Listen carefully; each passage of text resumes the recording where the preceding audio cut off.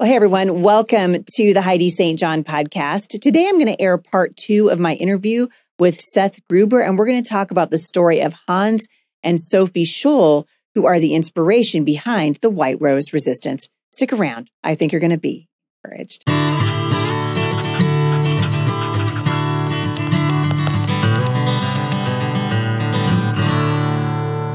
So welcome back to the show. I'm glad you guys have joined me here for the Off the Bench podcast. I'm going to air part 2 of my interview with Seth Gruber in just a minute. But before I do that, I want to let you know that we are getting ready to launch an exclusive subscription service to those of you who are committed to listening to this podcast and want to hear more. And we would love your feedback. And so I'm going to encourage you to go over to the show notes today, and we're going to have a questionnaire for you to fill out. We want to know what your thoughts are for a subscription service here at the Heidi St. John podcast. What we're talking about is live time with me, discount codes, extended podcasts, exclusive interviews, private forums for the off the benchers, behind the scenes look at what it takes to put the podcast together, exclusive merchandise, a whole lot of other things. We want to hear from you, and we'd love it if you would fill out that questionnaire so that we know exactly how to craft a unique subscription service for the Off the Bench podcast. We appreciate you guys. We're looking forward to what God is going to do here at the show in 2023. And right now, without further ado, is part 2 of my interview with my friend, Seth Gruber. When they hijack the language, you hijack the culture. And the church, frankly, has been complicit in this, right? Because we have soft-stepped the issue of abortion. We've soft-stepped homosexuality. We soft-stepped gay marriage. I know a lot of Christians who were jumping up and down, not the least of which is President Trump, who claims to be a Christian, who just had a celebration for the so-called Respect for Marriage Act at Mar-a-Lago. And these people are celebrating wickedness. And the church has an obligation to speak into the void. And yet we haven't done it for a very long time. That's right. Yep. Yes, Heidi, very well said. I want to share one thing here with your listeners, Heidi, because I think that this season with the scamdemic and the shutdowns and the enemy overplaying his hand, it's awakened a lot of people that we didn't think would get awakened. And Charlie Kirk and Rob McCoy and Jack Hibbs have done such an incredible job, really, Rob and Charlie with Turning Point USA Faith, aligning, mobilizing, and bringing people to the table to create a network, a united front of believers who are finally willing to abandon the old Tim Keller, Ed Stetzer, Russell Moore talking points, right, of waiting downstream to pick up human heartache that you helped create, as Pastor Rob says, through your political abdication upstream, and plucking people out of the streams of death before they fall in it. And that means contending for righteousness in the political sphere, in the public square. But I think with so many people getting awakened, I think God has given his people little signs of providence, right? And providence is when God winks, right, Heidi? It's a reminder that I'm still here, right? And God still intervenes in the affairs of men. And so June 24th, Heidi, the day Roe v. Wade gets overturned, which I was told for my generation, this would never happen. It would never happen. Exactly. It was so fascinating. June 24th is the nativity of St. John the Baptist. Now, I'm a Protestant. I'm not a Catholic, but I will say this. I will give this compliment towards the Catholics. They do follow the religious calendar much better than most Protestants who couldn't even tell you the Christian calendar. And so this is fascinating. I mean, come on. Okay. So what's the nativity of St. John the Baptist? Heidi, it's the day that we celebrate Mary visiting Elizabeth. Oh, wow. And the prenatal John the Baptist doing backflips in the womb, which I said earlier, recognizing his creator, who's also a fetus at that same moment. And so you've got two fetuses, which is a Latin word for offspring or small child for your listeners who say that I'm using dehumanizing language. It's a Latin word for offspring or small child. But you've got two unborn babies flipping around, recognizing one another, one another's humanity, and John the Baptist recognizing Jesus's divinity, that's his creator. And that is the day Roe v. Wade gets overturned. Are you freaking kidding me? Is that just weird? Or is that providence? And then June 24th, Heidi, was it was a planetary alignment. I don't know if you remember this, a planetary alignment. Now, listen, pause for your listeners who are like, Heidi, kick this guy off the show. He's telling us to read the stars. That's not what I'm saying. Okay. I know Jesus said it is a wicked generation that seeks for signs and wonders. But as one Catholic priest, George Rutler, once said, it's a stupid generation that ignores signs and wonders. And so when signs and wonders slap you in the face, give credit to providence and get back onto the field of battle. Yeah. And so 5 planets lined up in the night sky, visible to stargazers, Heidi, the day Roe v. Wade gets overturned. Venus, Mars, Jupiter, Saturn, and one other. And literally, you didn't even have to have a telescope. You could see all 5 of them. It was gorgeous. So this photo goes viral all across the internet, in every country, all across the world. This was the photo getting reshared of those 5 stars taken by an astrophotographer. Ready for the name of that astrophotographer, Heidi? I'm scared to hear it. Wright Dobbs. Oh, wow. Spelled D-O-B-B-S. Wow. Like Dobbs versus Jackson Women's Health Organization. Yes. And his first name is Wright. Like they were right in the ruling of Dobbs. I mean, so listen, I don't seek for signs and wonders. You can't make this stuff up. But those are 2 things that I think, is providence. And so I believe God still is intervening in the affairs of men. I've spoken at more churches on the issue of life, individual pulpits, since I met you, Heidi, in the fall of 2020, than I have in all 10 years of my pro-life speaking career. Now, yes, that has to do with people like you and Jack and Charlie and Rob pouring kerosene on my ministry. But I think there's a stirring happening. I think people are waking up. And so I think we need to return to those things that we used to know. We have abandoned the robust, beautiful tradition of Christianity in this country through these myopic, truncated talking points about separation of church and state. And then, whatever the state says, I'm going to go along with that. The Johnson Amendment has done more. Oh, no question. It's created more havoc and created more of an open door for Satan, Heidi, than almost anything else in the culture wars. So stop for just one moment, because there's a lot of people going, Johnson Amendment. Explain what that is. Well, yeah. So, I forget the guy's first name but this is where we get the idea of the separation of church and state. And this was used to silence the public voice of the church. And still is. Yeah, and still is. Yep. It's someone as big as Trump. Do you remember this when he said, he was like, we got to take care of that. We got to get rid of that. And Eric Metaxas, bless his soul, when he was on my show recently, he admitted, he's like, I'll be honest with you guys. Before 2016, I didn't even know what the Johnson Amendment was. And Eric said on my show, he said, Trump informed me about what this was and how it was being used to silence the church, which is what led Eric to write books like If You Can Keep It, and now Letter to the American Church. And so, my dad just got me David Barton's Founders Bible for Christmas, which I've always wanted. I've always been meaning to buy. I just never got around to it, which I'm excited. Don't be too jealous, because David Barton signed my Founders Bible. Oh, I'm sure. When I saw him in Santa Barbara. Yeah.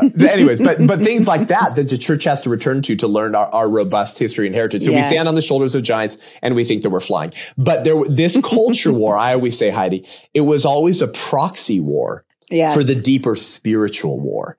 The enemy of our souls has masqueraded his demonic assault against babies, the family, children, the church, under the language of just the politics. And now in the last 2.5 years, Heidi, just the science to keep the politically impotent pastors silent, because Satan knows how many pastors fear being associated with politics.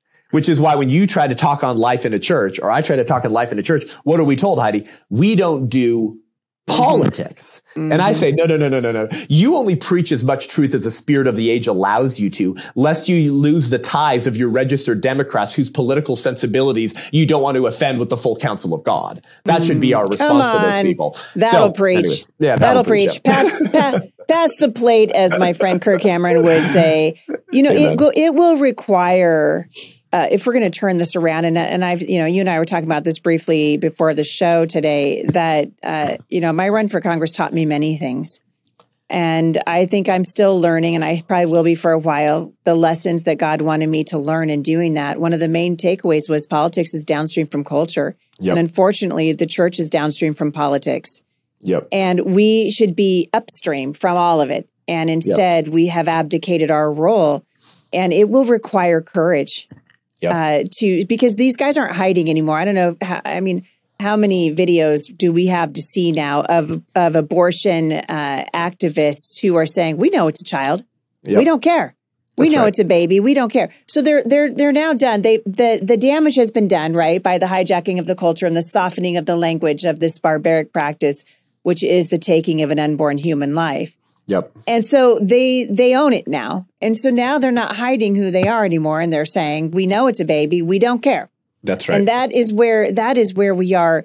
You have founded an organization called the White Rose Resistance, which there's an amazing story, Sophie Scholl's story behind this. I read it to my kids many years ago, and I've actually read it on the show, which I was so thrilled to see. Wow. Yes, I have told the story of Sophie Scholl on my podcast before, but I would love for you to tell listeners, because everybody has a role to play. Not everybody's going to be a Seth Gruber, not everybody's going to be as not winsome as you. And I think that we have a very unique opportunity right now because of the overturning of Roe v. Wade. The church actually has been given a window again, because when we take this conversation now, we break it down into the 50 states. It's no longer a federal conversation, which it never should have been. That's right. It's a state conversation. This is an opportunity, and in fact, a sacred moment for the church to step into the gap in their state. They don't have to worry. They no longer have to go, well, it's a federal thing. There's nothing I can do about it. No, this is in your state there, mister. It's in your state. You founded the White Rose Resistance. I want people to hear about it. But first, you have to tell the story of Sophie Scholl. Yeah. So I've been aware of the White Rose Resistance for many years, Heidi, because, when you run in pro-life circles in your pro-life movement, you learn the stories of the heroes that came before you who fought their own injustices. So I've been aware of the story for a long time, but it was in 2021 that I started studying this story much deeper. And then I closed out my talk at the Love Life California conference, which was my brainchild, and I took it to Jack. And then we had 1,100 people in person, 400 online in January of this year, 2022.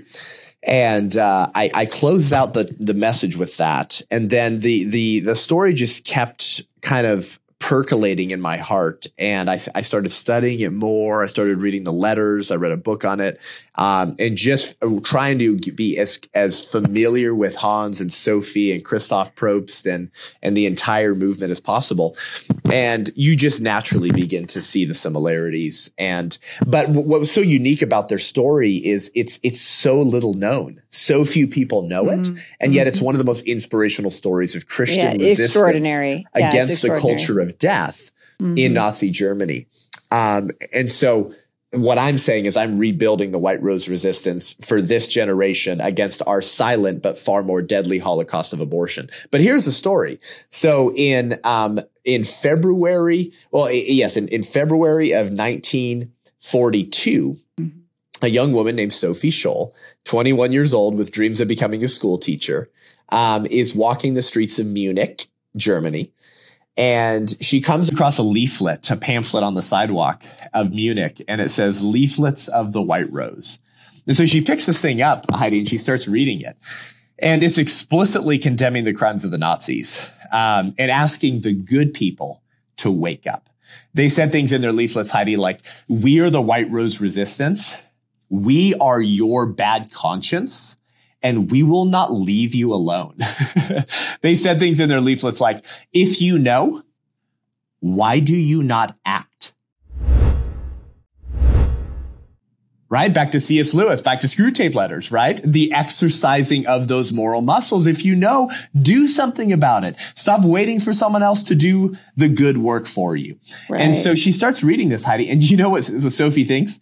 This sounds a lot like how my brother Hans talks.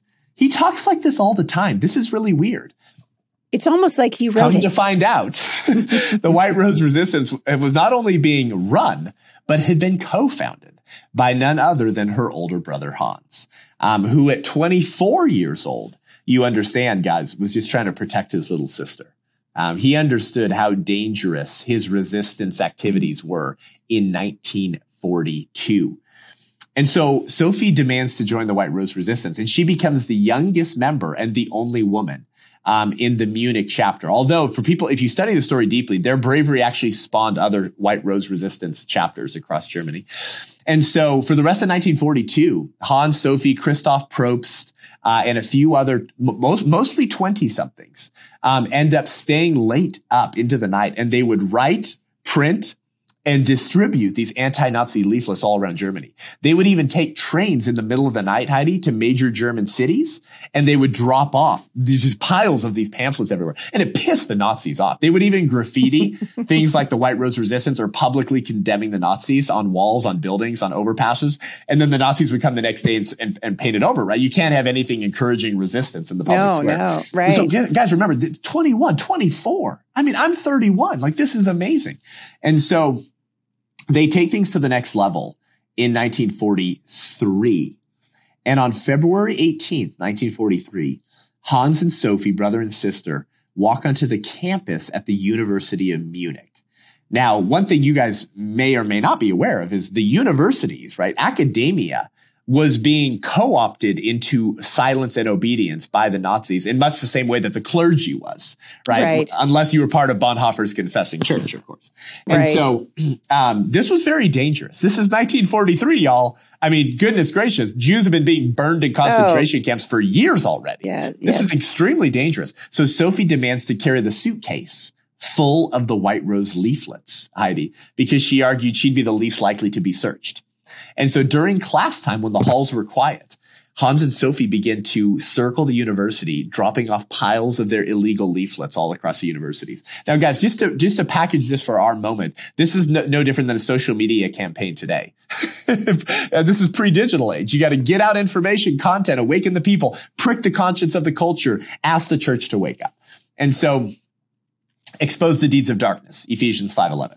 And so in this final iconic scene that's been retold in movies and books, Sophie walks to the third floor balcony at the University of Munich, and she throws an entire stack of White Rose leaflets down to the atrium below. Now, you guys know what happens when you throw paper, right? It goes everywhere. Unfortunately, the janitor, a committed Nazi, caught Sophie in the act, called the Gestapo, had Hans and Sophie arrested on the spot, and they spent the next 4 days in prison being brutally interrogated, physically assaulted.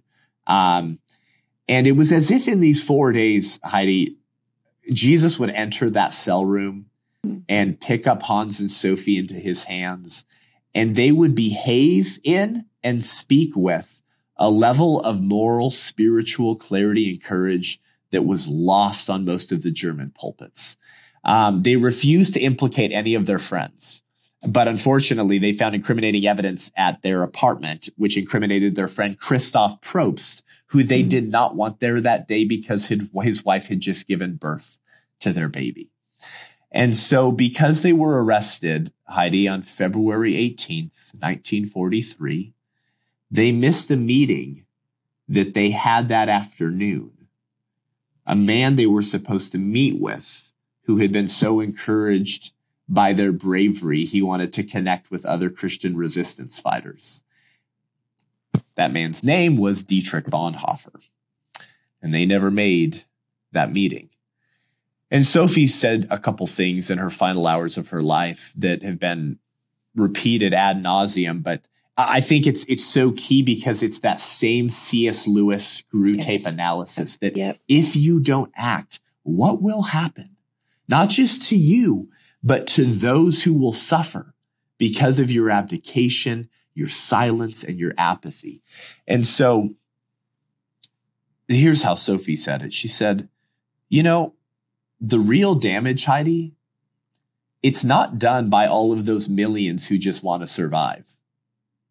Oh, you know, all those men who just want to be left in peace. The real damage is not done by all of those millions who just want to survive. Those who roll up their spirits into tiny little balls so as to be safe. And she said, safe? From what? Life is always on the edge of death. Narrow streets lead to the same place as wide avenues.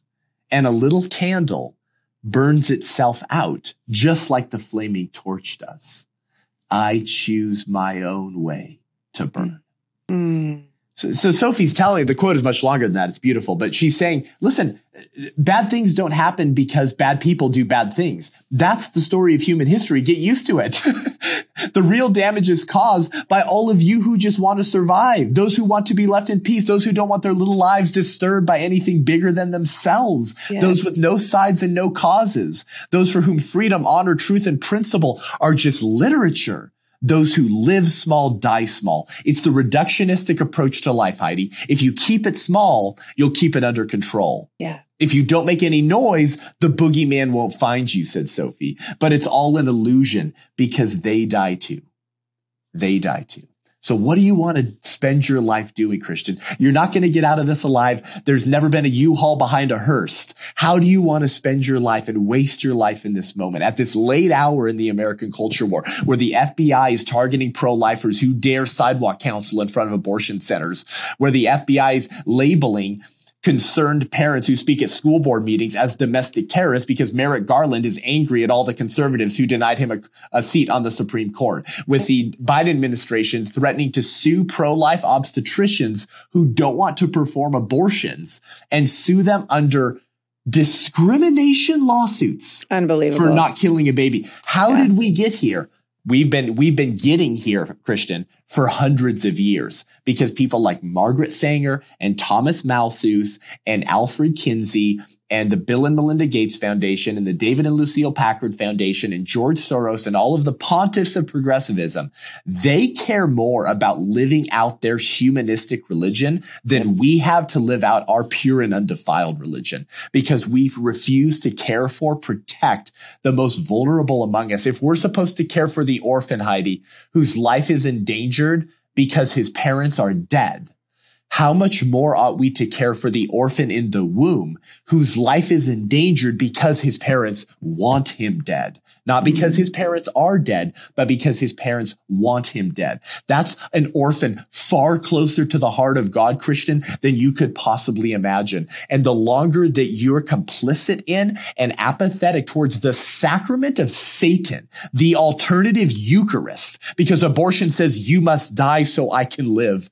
but Christ says, no, I must die so you can live. And we kill babies through embryonic stem cell research, fetal organ harvesting, and prenatal gene editing, because in each circumstance, we say we have to kill the babies because we'll find new ways to extend our own life. It's an alternative creation story. It's Satan's sacrament, and it's Satan's pride and joy. And that's why the left is losing their minds in 2022, Heidi, since June 24th, and why they're going to continue losing their minds in 2023, the first year without the spirit of Roe v. Wade over this country, because the high places of Moloch are starting to crumble. We could not be living in a more kairos moment than we're in right now. We have a narrow window of time here, church, to wake up, to reassert our spiritual obligation to contend for righteousness in the public square, because it's not about us. We're not selfishly demanding our rights. Guys, Heidi was not speaking out against shutdowns because she was so concerned about her rights. I don't speak out against abortion and euthanasia and chopping off the genitalia of teenagers because I'm so selfishly concerned for my rights. We're not demanding our rights. We're exercising our responsibility as stewards of this country and as sons and daughters of the King. But the longer you tolerate abortion, the longer you tolerate this genocide and all of the evil that flows from tolerating the killing of a baby, the sooner you will wake up and find, Christian, that you have now been defined as Lebens Unwertensleben, as life unworthy of life, as unwanted, as undesirable, as the next iteration in the history of eugenics that always defines some people as not fit to live.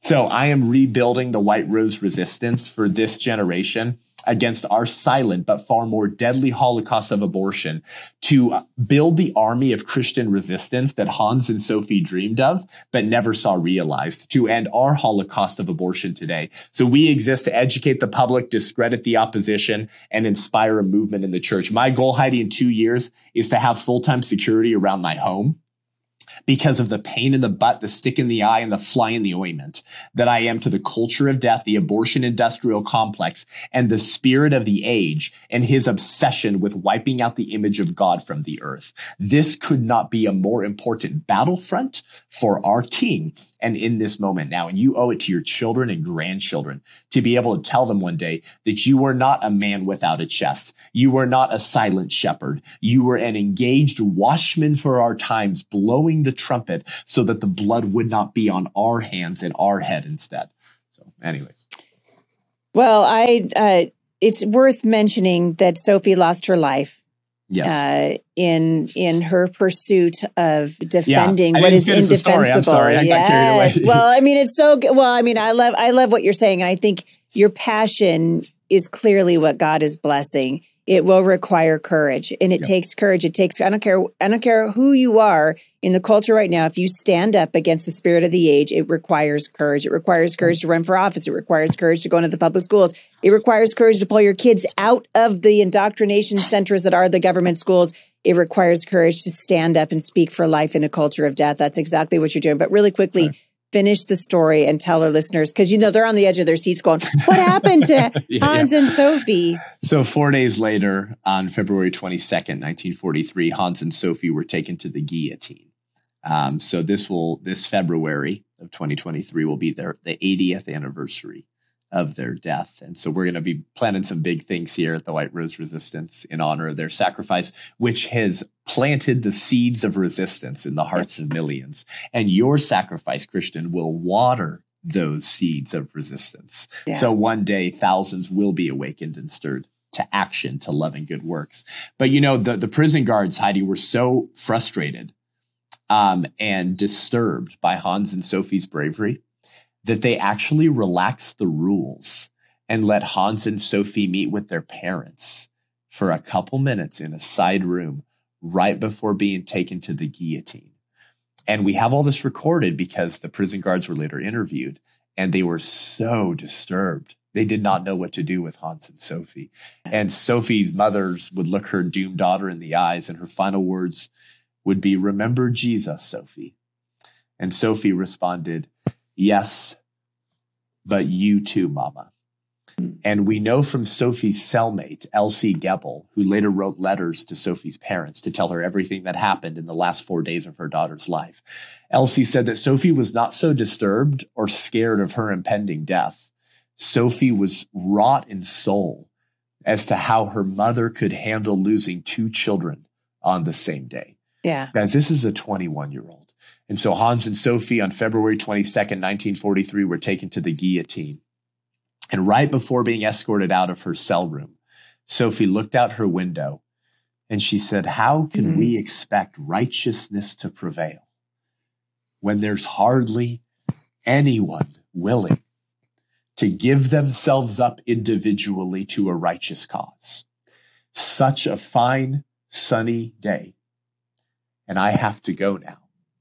But what does my death matter if through us thousands of people are awakened and stirred to action?" Sophie's final words, Heidi, according to the executioner, before the blade fell, was to say, "The sun still shines."